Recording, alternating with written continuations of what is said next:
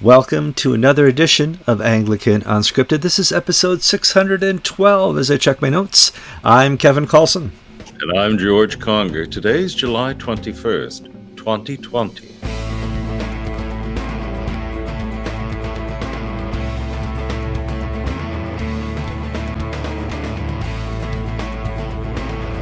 All right, welcome to another show. Yes, I'm still traveling in the RV. We're at Zion National Park out here in Utah, and I've been posting some pictures on Facebook if you want to follow along. Actually, for those of you who are new to the program, if you want to be Facebook friends with George and I always put the link in the show notes on our YouTube channel. You just go to the YouTube, click on any video you want, and you go down there and you're going to see the hyperlink for my Facebook and George's. You click on that and you do a friend request, and if you don't have a strange looking person picture on your profile, we'll accept the friend request. We're not too picky. I'm not picky at all. So that's what I've been doing. George, how is hot, hazy, humid Florida doing? Oh, wonderful. We've just completed our parish reopening survey. Three quarters, almost 80% of the people are too frightened to come back. Sure. 20% do want to come back, and so we have a vestry meeting tomorrow to decide how we go forward with that information. We also found that three quarters of the people watch on TV or on video our Sunday services, which means a quarter of the people haven't been to church in going on 3 months now. Yes. So the question is, when do we reopen? I'm pushing for Labor Day weekend. But if, as we were talking before the show, there's a spike in the villages, which is about 45-minute drive, about 30 miles. It hasn't hit here in Hooterville yet, but but no one is dying, but people are getting sick. So there's a lot of fear, but no hard facts from which to base rational decisions. My church back home has been open. I think this is the fifth or sixth week. They have two services, one at 8 and one at 10, and they try to do as operational as possible. Some people have been violating the mask policy and are getting talked to by the rector, but it's a new way to worship. It's a new normal, singing with your mask on. And I'm out here in Mount Zion. The campground is completely full. Everybody's here. Nobody gave up their reservations. People who are concerned are walking around in mask. All the staff have masks. If you go to any shop or store, the employees have masks. And then generally, about 80% of people will wear a mask in a store. Don't you need that for all the dust in the air and everything? A lot of dust. My bike has a lot of dust on it. So does the RV. It's a red dust. So there's if you watch the national news, Arizona, big breakout, Utah breakout, Idaho, of all places now, has a breakout of COVID. And I think this is just going to be something in our news cycle and our part of our lives for at least the next couple of years. Nobody knows what to do. There's no vaccine yet, and they're saying that you can become reinfected, and that's the worst type of virus to have. One we can't get rid of. Let's move on to some news, George, and stop depressing people. Well, here's a depressing story. Well, it's an amazing story. I met J.R. Packer probably a dozen times in the last dozen years. And here's the setup. I was going to do an interview with Martin Binns in Virginia. And the person I was talking to said, do you want to interview Packer as well? And my brain didn't make the connection. I had not met J.R. Packer before this. Yeah, you're thinking Vince Lombardi, or who are you? I'm thinking of Packer. Okay, yeah, it must be an assistant at the church or something. Whatever. Yeah, I'll interview Packer as well. So I get down there and I'm interviewing Martin Binns. Great interview, and he walks out, and in walks J.R. Packer. I blubbered all through this interview. Here's one of my heroes, J.I. was so nice and kind because he knew that I wasn't all there for that interview, and it was a lot of fun. One of the first books I read was Knowing God, and certainly formational. I'm not a Calvinist like J.I. Packer, but a hero, somebody who's kind of that direct connection we have to the time of C.S. Lewis and the time of, that time period, and John Stott.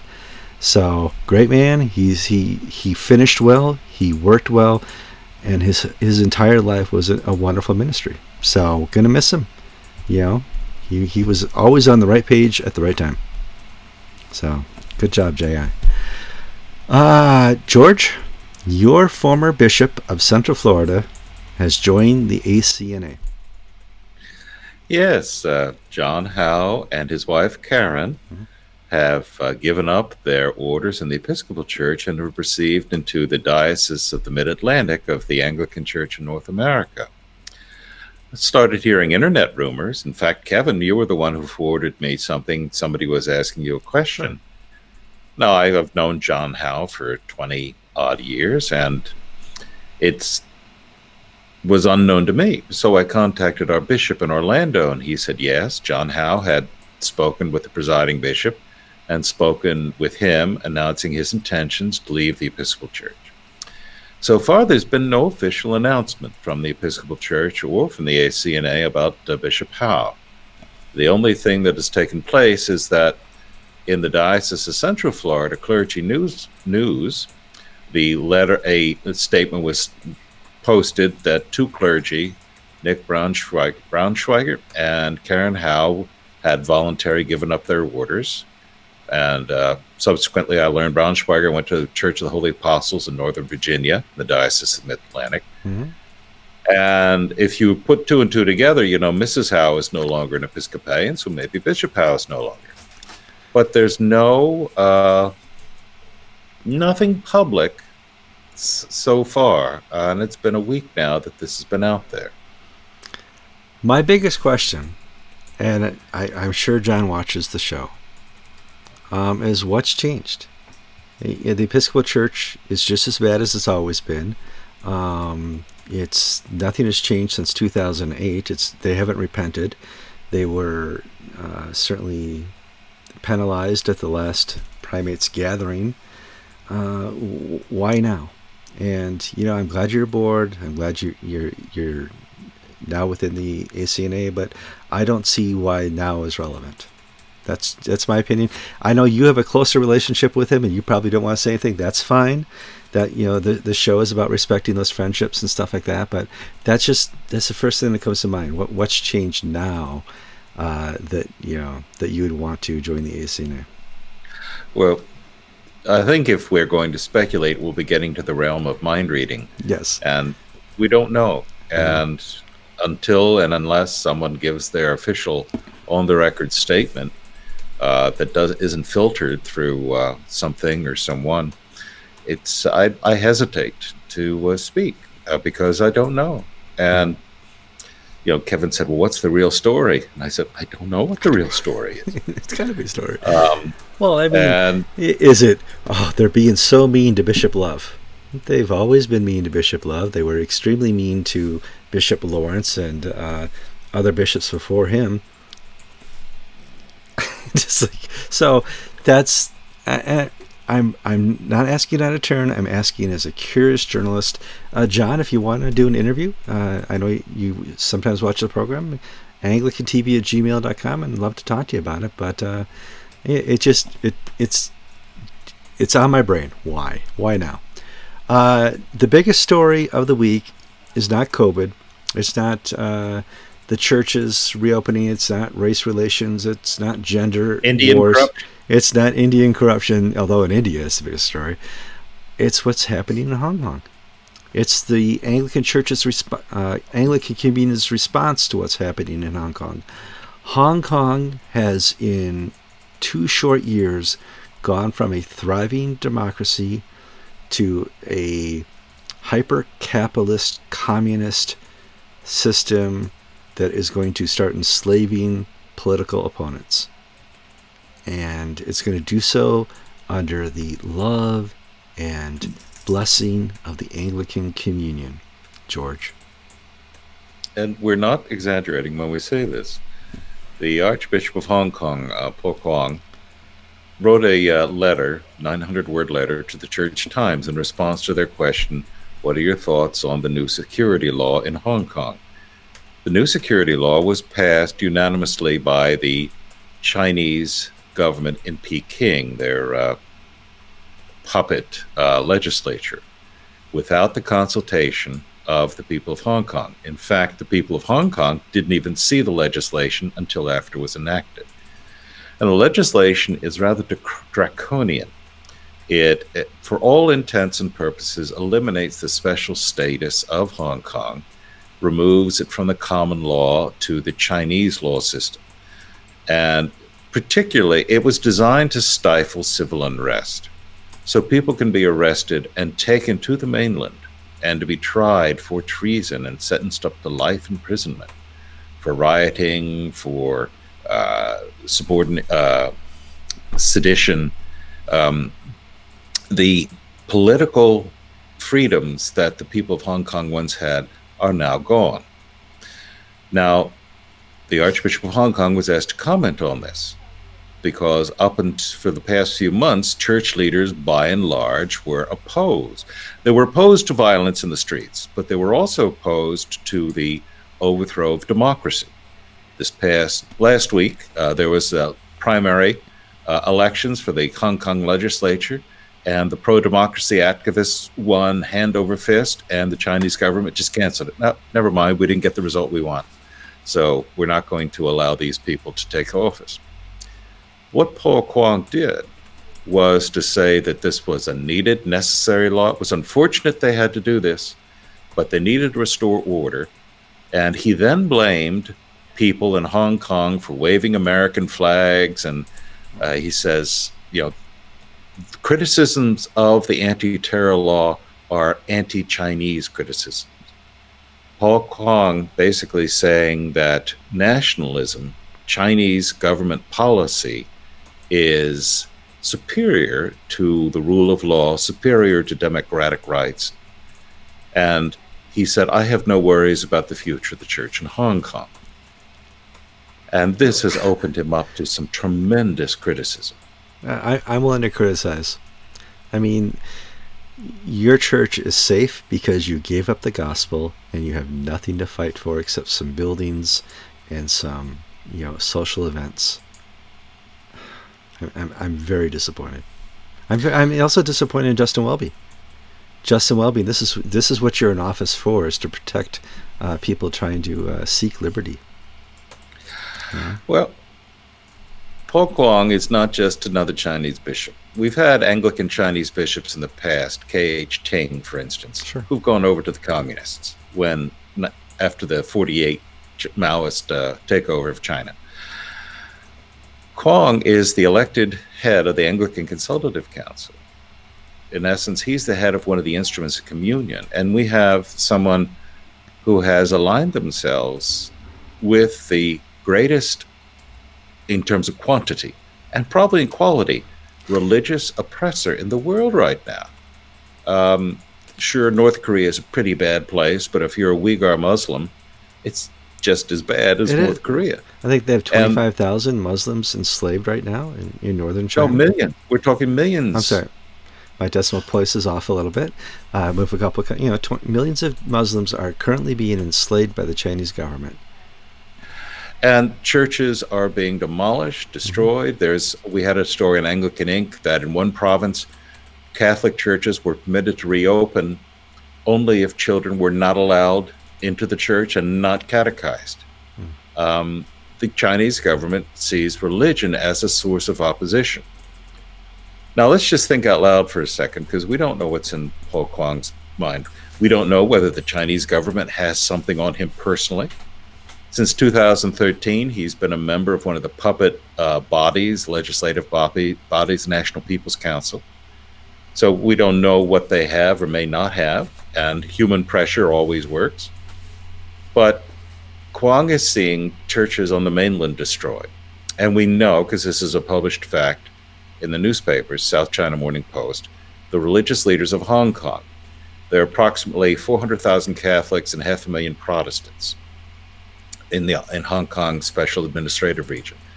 their leaders were called in to meet with the Hong Kong government. And before that meeting, for instance, the Baptist leader was vociferously pro-democracy, and several Catholic auxiliary bishops were out in the streets. After that meeting, everybody quieted down. The only religious leaders who have sort of kept up the beat are the retired Cardinal Archbishop, his name escaped me, Cardinal Zen, I think. Yeah. But he's not in office anymore. And I think what was, and I'm speculating, but probably what was said is, look, so long as you will, so long as you are subservient to the party and its interests, we'll leave you alone. If you're a source of opposition like the churches in the mainland, Hong Kong Anglican Diocese has a lot of property. Its people are well placed. They've got a lot to lose if the system turns against them. They're not poor peasants who can just pick up their few implements and move across the border. The Anglican Church is the church of the upper middle classes in Hong Kong. They've got a lot to lose, and so they've got to find an accommodation with the devil. Yes. So on one hand, what he's doing is wrong, but you can sort of see what's driving him, because John Wayne and the cavalry are not going to appear over the horizon. The U.S. is not going to go to war over Hong Kong. Britain certainly couldn't go to war over Hong Kong. No. Nobody's there to save them. And short of there being some convenient heart attacks in the Central Committee, they've got to find a way to do a deal with the devil. And that's the sad thing. We're already, in a high degree of trade war with China. There's not a whole lot more we can do except, have a complete shutdown of our trade with China to force hand. There's some things we can do. We can expel all these Chinese students who are mostly the children of party leaders. Yeah. I mean, they're, one of the things that's happening in Hong Kong is that we're seeing the American Chamber of Commerce in Hong Kong did a survey, and half of the companies, U.S. companies, who have operations in Hong Kong in this last week reported that they're getting ready to move out to either Singapore or Seoul in South Korea or to Japan. Hong Kong as a financial center, as a news center, as a technology center, it's dead. And this is being doubled down by the Secretary of State, Mike Pompeo, saying that we no longer see Hong Kong as an independent region of China. We'll treat them just like we treat China. And what that means financially is that this Hong Kong central bank and the Hong Kong dollar crash. I'm sorry, that's going to crash. It's going to be now the Chinese currency, not the Hong Kong dollar. Yeah, it's going to be. I mean, we are at a place where our hands are tied. We allowed China to build an island in the South Sea, unopposed. We've done so much to not offend China over the last 17 years. We're going to start paying for it. George, let me just slightly compare the actions of Archbishop Huang to the actions of the Church in the Philippines. While all this is going on, Rodrigo Duterte, the president of the Philippines, has pushed through Congress an anti-terrorism law. And this anti-terrorism law allows the military, not just the police, but the military, to seize you and hold you without judicial warrant for up to 30 days. It allows a government tribunal to designate you a terrorist and define what terrorism is in your case. And if so, then you can be held in preventative detention. It's a return to the Marcos era of the 70s, when there's basically a dictatorship and the Congress and the judiciary were rubber stamps of the presidency.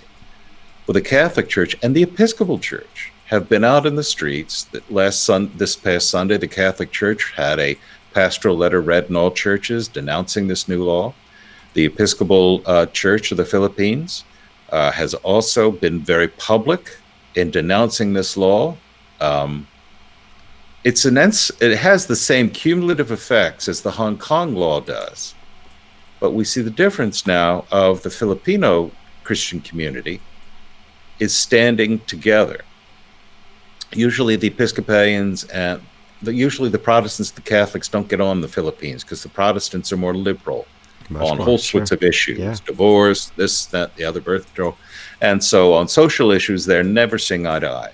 But here on this issue of civil rights and liberties, the churches are as one against the government, and they're willing to stand to be counted. Where in Hong Kong, they've folded. So let's move on to our next story. And it's something you picked up that I didn't pick up on. As people know, we're having a cancel culture, and that's, we're canceling things we don't like, statues, and we deface things we don't like. We managed to ban the Confederate flag. And I am not from the South. My only association as a human being with the Confederate flag is it was part of a show I watched in the 70s called The Dukes of Hazzard. It was painted on the top of the car called the General Lee. That's my only association with the Confederate flag, so I don't see it and have pride for it, or it's not part of my Southern identity. However, it's banned now from Army bases, but you picked up on the whole story, George. What's that? Well, the network news, some of them, as usual, led with their opinion rather than the facts. Mm-hmm. The Secretary of Defense put out a guidance to military bases saying, we are coming down with an authorized list of flags that may be displayed on military bases.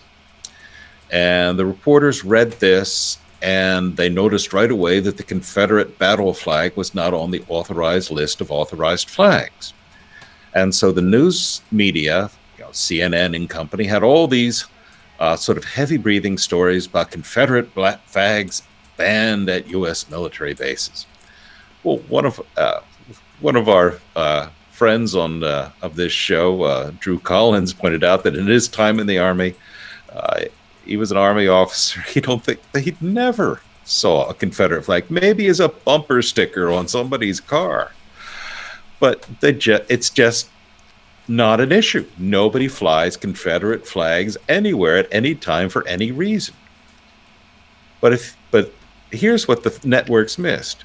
It gave the list of authorized flags, and one of the flags not authorized was the gay pride flag. The rainbow? Oh. The rainbow flag. Oh. Now, here's the thing. I mean, some military commanders, in their pursuit of promotion, see, in the Army, you get ahead not by being a good war fighter, but by being a good diversity executive. There have been Army units marching under gay pride flags and parades, and you've had them on gay pride days at bases flown. That flag is now forbidden. So the real story is a flag that had been flown may now not be flown. And to rub it in even harder, some churches, if you go to a Baptist church, you'll see this, what they call a Christian flag. It's a white flag with a blue square with a red cross in it. Some Episcopal churches have them. I think ours has one somewhere. Yeah, in 1990 we had one, but okay. Okay, it's somewhere. That flag is authorized as a chapel flag.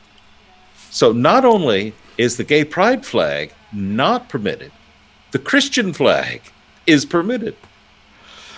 All right, so George, we have two more stories, but I want to save them for our next show. I want to cover the Manier and Presbyterian story, but we're running up here in half an hour, and I wanted to cover that story out of England with the gay rights versus Christian rights. We're going to have mercy on our audience. I'm looking here at the time. However, back to J.I. Why did you guys just talk for 20 minutes about how great J.I. Packer was? There are so many wonderful articles and biographies about him that I'm going to post here in the links.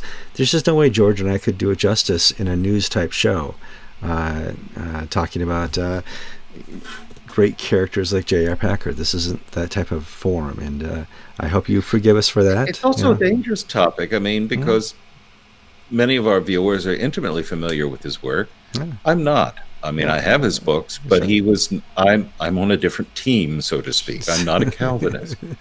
So my views are of a admirer, but not of a devotee, if that makes any sense. And Same therefore, here. I'd only anger people who say, oh, you got that wrong, you got that wrong. Yeah. I probably do.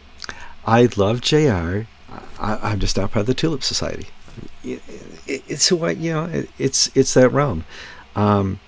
We're great man, great life, always on the right page. J.A. Packer. I'm Kevin Kallsen. And I'm George Conger, and you've been watching episode 612 of Anglican Unscripted.